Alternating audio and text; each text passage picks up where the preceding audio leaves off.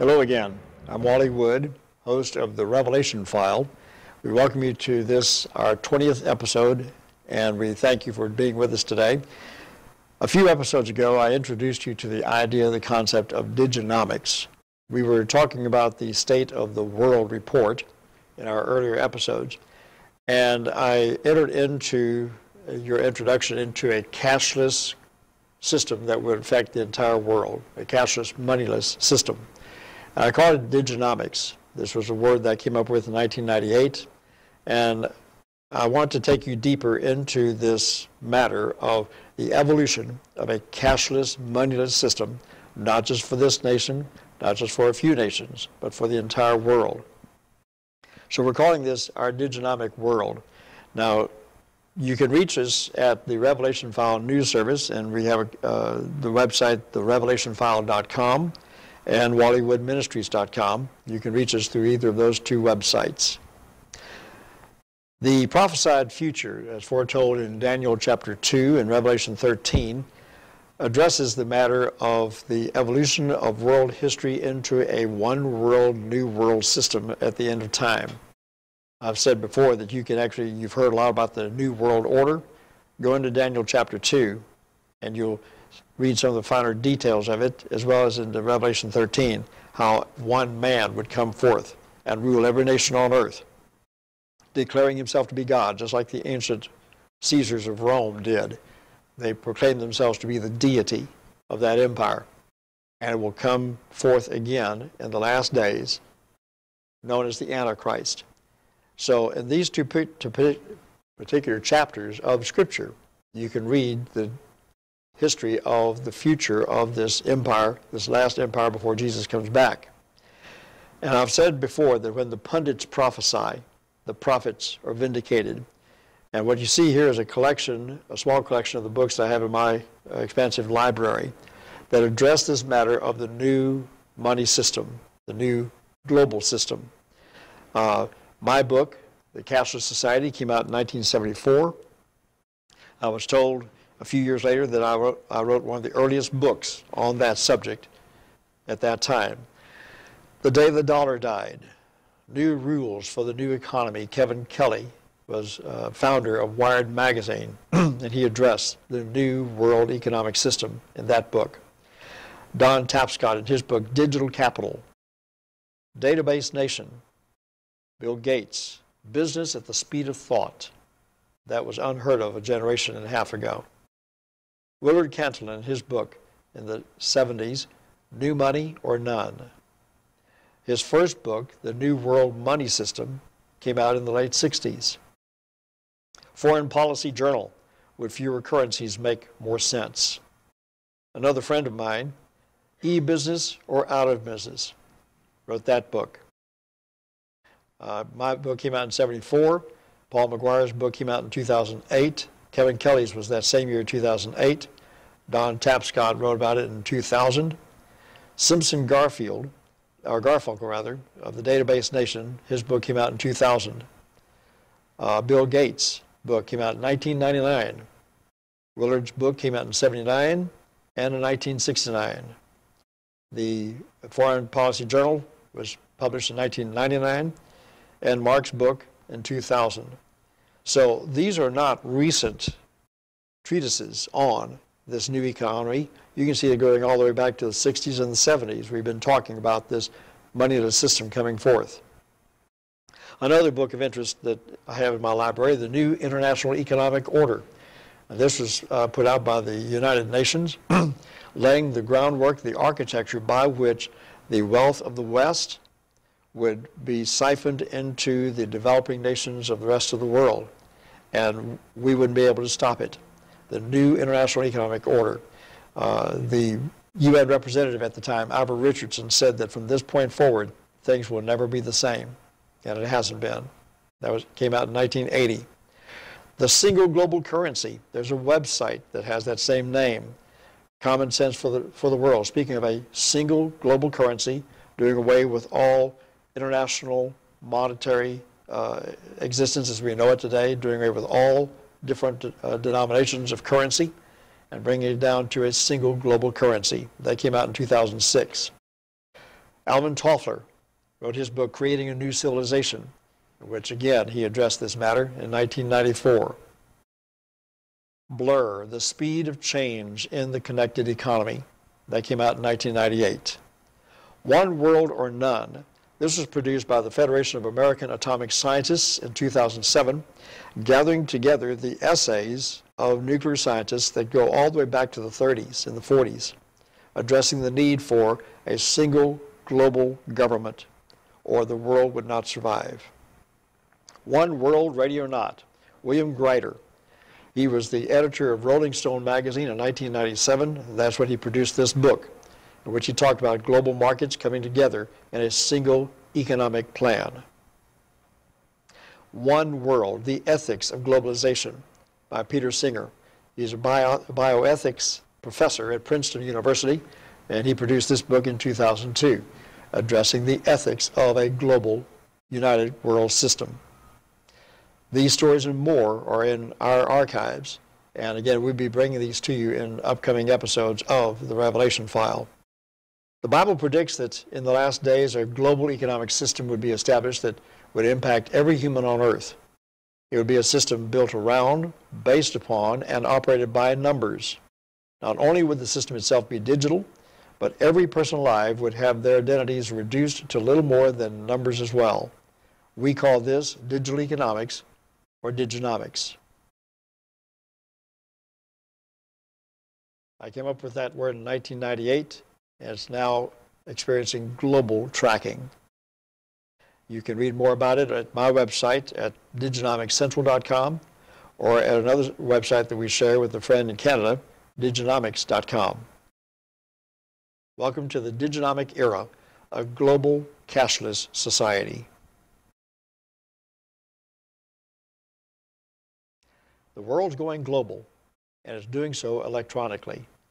Everything is going digital, including the way we handle and spend money.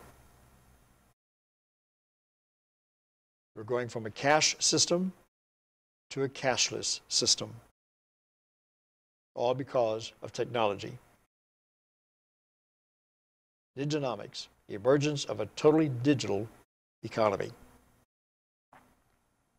The definition, an acronym for digital economics, the technological and social development toward an all-digital economy conducted electronically in all financial dealings between buyer and seller. A cashless society where all financial transactions are conducted electronically. And this you can find in Merriam-Webster's Dictionary, online, and I came up with that word in 1998. They picked it up in 2007. And now a host of online dictionaries are picking it up as well. If you do a general search of the word Diginomics, you're going to find it has global tracking everywhere. We've got Diginomics IT, that's a website in Italy. You've got a digital press printing company called Diginomics. In the upper left, BBC, Diginomics, Promises and Perils.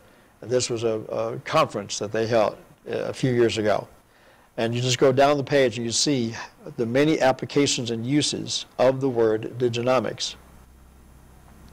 A particular recent note to me is the fact that, first of all, the Diginomics.com website in Canada, they picked up the rights for the domain, and they've allowed me to have my own website and email through them.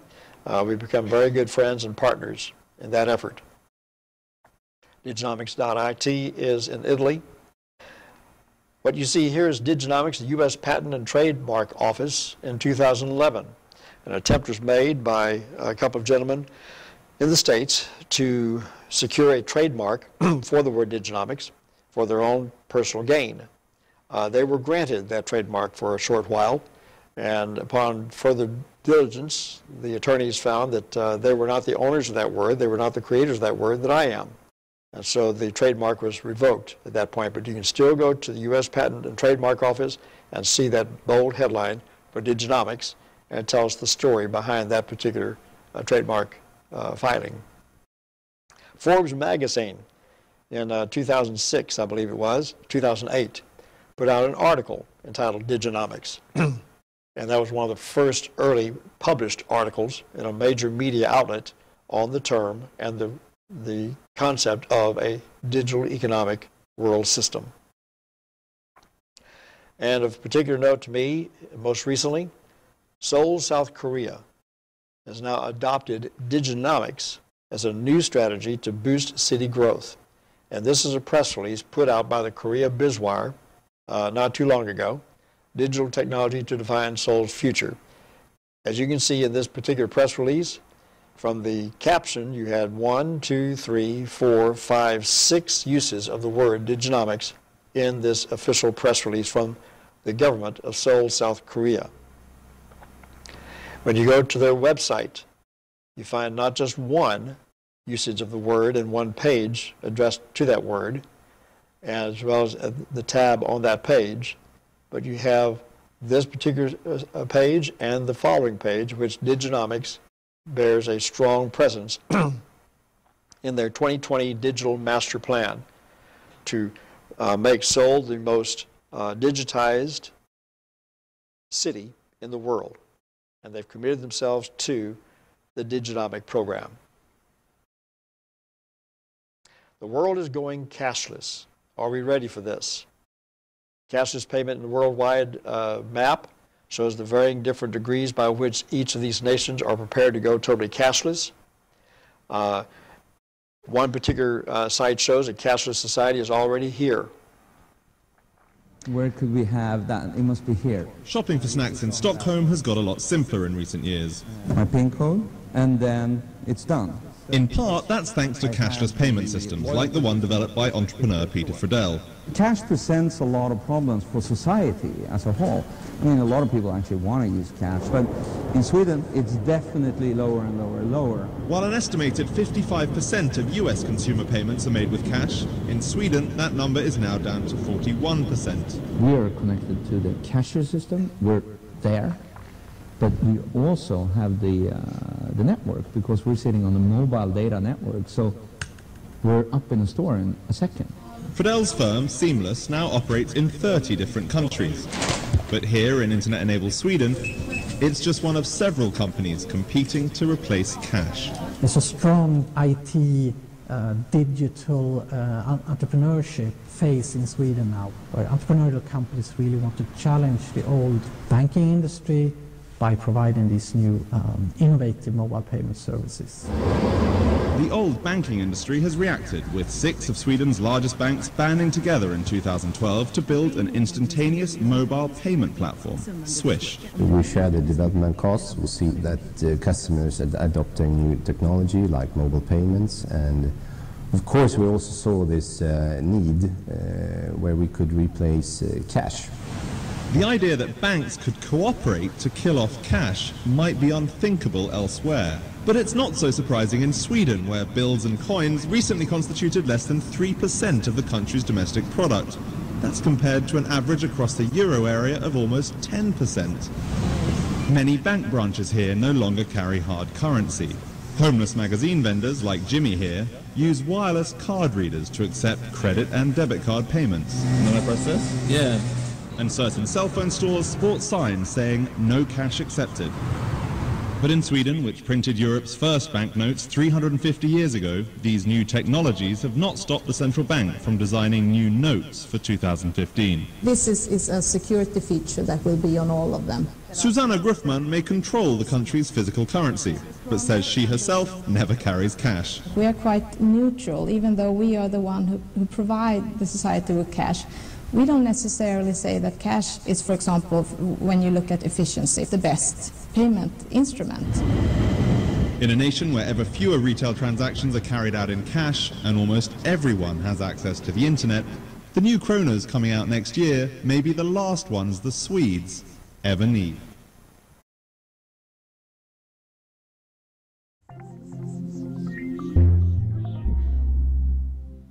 Do you have any cash in your wallet? Do I have cash in my wallet? I do not. There's nothing in there. And the fact is, here in the city today, I'm not going to buy any pot, and I'm not going to visit any strip clubs. So now that I can pay for a taxi with plastic, I should be okay. My name is is David Wolman. The book is called The End of Money. In a way, cash is being subjected to this death by 1,000 cuts. When you get paid, it's not a handful of cash, or when you're paying for your health insurance, or the dentist, and the whole bit. Do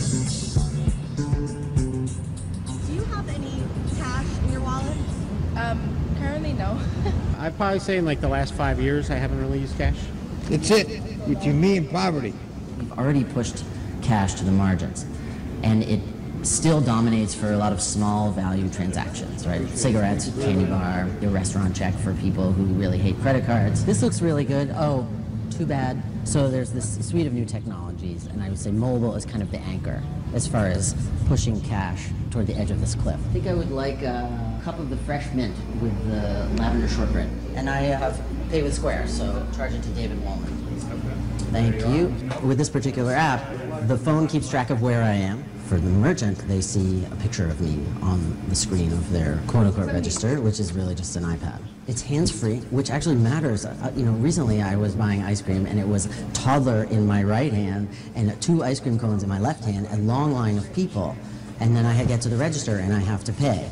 Now what? So now it's not just a little convenient, now it's very convenient.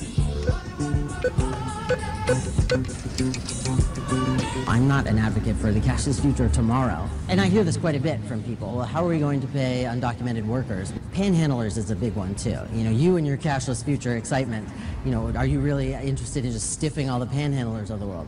The short answer is, of course not. We can't go there until we have a way to actually tip people that's electronic. It's amazing that it works as well as it does, considering we don't transact using anything of real value. Food, electricity, blankets. I give you this worthless slip of paper, and you give me dinner, or you educate my children, or you provide me with healthcare, or I give you a digital version of this useless thing. And it somehow works. The money supply is already driven by the return key. So the cat is out of the bag on that one. That was David Wolman. He writes, "Why not one money for one world? Backers of a single earth currency envision a great smoothing of transactions, an end to damaging currency speculation, and less economic turmoil, which could mean greater prosperity for all." He wrote that in 2012. He goes on to say, "We have the technology to move to a more efficient, convenient, freely flowing medium of exchange. E-money is no longer just a matter of geeks playing games."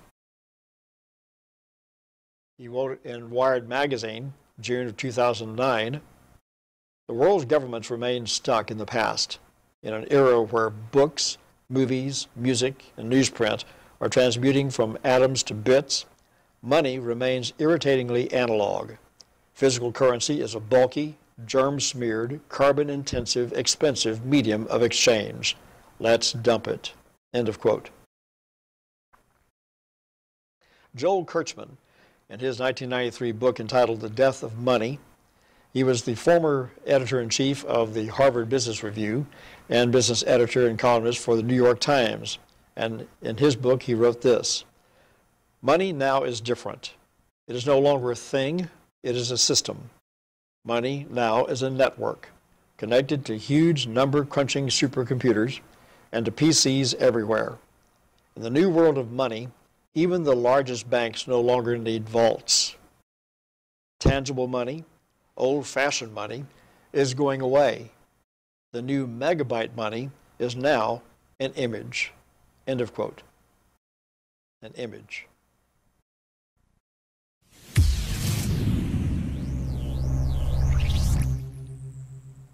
At Diginomics.com, we have our own television program, our television network.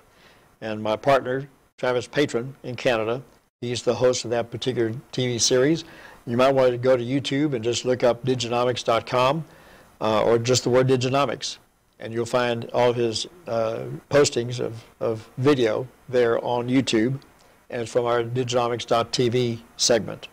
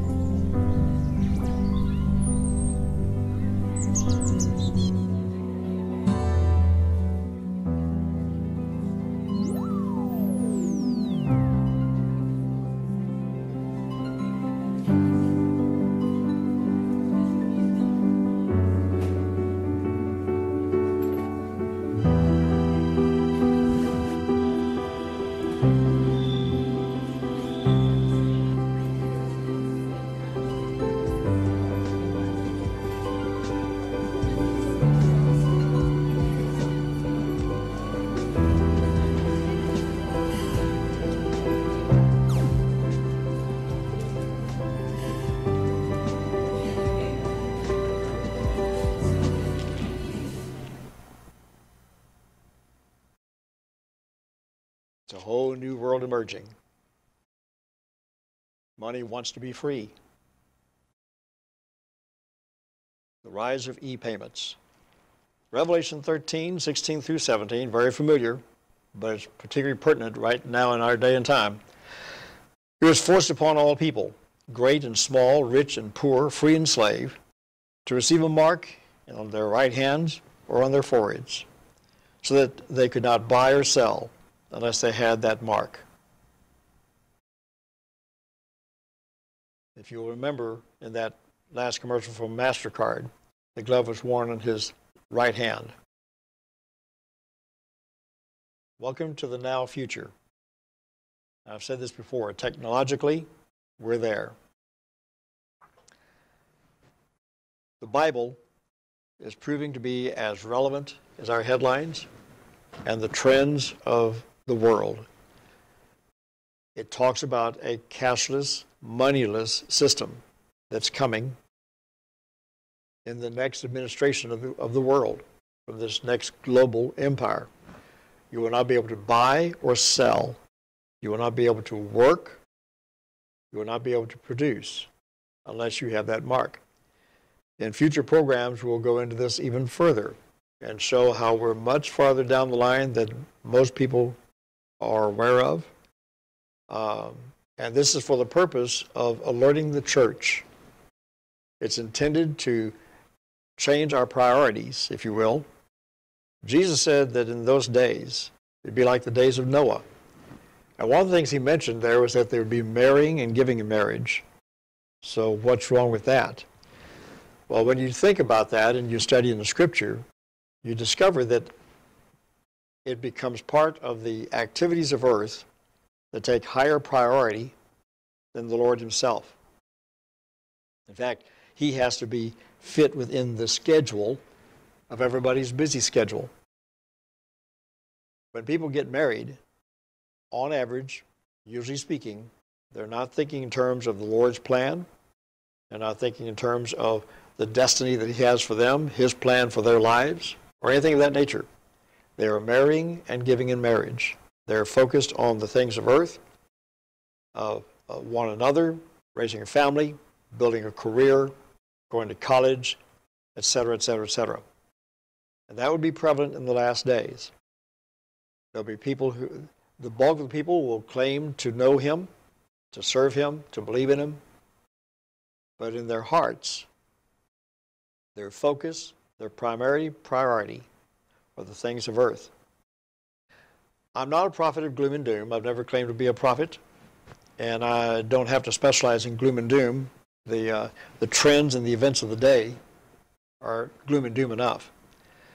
And if you really want to read the source of what you accuse us to be of gloom and doom, just read the Bible. It doesn't pull punches. It doesn't sugarcoat it or cover it over.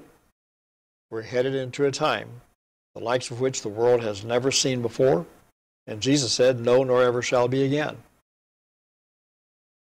And there is coming a day when the attitudes of the world, the pursuits of the world, the fears, the phobias of the world, would carry them down a path, just as it was in the days of the ancient days, in which Israel required a ruler over them.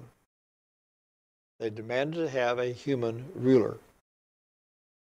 And as God told Moses, he said, they're rejecting me, so they'll have the king they deserve. And so, again, we're going back full circle, because that was in the time frame of the flood that came upon the world. The world is looking for a charismatic leader, somebody that they can trust, somebody that they can believe in, someone they can follow, a man on a white horse. And those days are fast upon us. I'm not saying they're approaching, they are upon us. And what we have seen in over 40 years of research and news gathering along these lines, and I've spent my entire career building a library of what the world is saying. The Lord told me way back in 1972, read the world. In there you will find the fulfillment of my prophetic word and what the world is saying, what the world is pursuing. So I've given my entire life to this research for the sole purpose of alerting the body of Christ to the time that we're living in.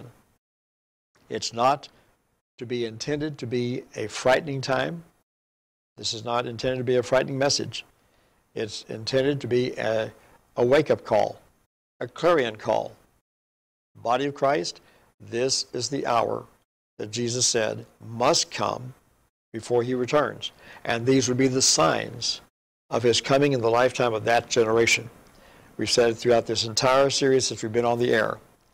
And Jesus said in Matthew 24 that the generation that saw these things of which he was prophesying would not pass away until all had been fulfilled, which included his return. That generation would see everything. As I've noted before, in one generation, the generation of our parents and our grandparents, we went from the transportation system of Rome to landing a man on a moon. And it's gotten even tighter now. So we invite you to come back and see more episodes. We will take you into the deeper news, into global trends, and show how the Bible is being fulfilled in our lifetime at this moment in this hour. I'm Wally Wood. Thank you so much for watching, and I look forward to seeing you in our next episode. You have been watching the Revelation File Report with Wally Wood, a Wally Wood Ministries production from Houston, Texas. You are able to support the ministry by donating at wallywoodministries.com and by mail at Wallywood Ministries, P.O. Box 42005, Houston, Texas 77242. Wally is available to present full 2-hour forums in your city called the Revelation File News Forum. For more details, contact Andy Valadez at 713-560-3348 or by email at andy@andyvaladez.com. The Revelation File News Report is a weekly update of global trends in the news as it aligns with end-time Bible prophecy.